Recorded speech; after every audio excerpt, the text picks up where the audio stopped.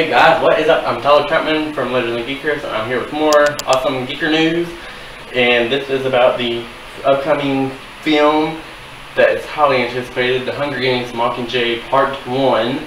And this is, of course, Part 1 of the finale, because all young adult stories are always taken in the last book and split into 2 movies. Anywho, they just recently released the second teaser trailer, which is in the same form of the first one, where it was all white. It was a propaganda type thing with the president, and he had PETA next to him, who didn't say a word, and this time he was also accompanied by Joanna, who, if you remember at the end of the last movie, they were taken away from the arena before they could be rescued by the rebels. However, in this one, it is interrupted by the rebels, and we see Beatty for the first time, and he interrupts the news feed and just tells him, "We have a message from you from District 13, and that message is the Mockingjay lives."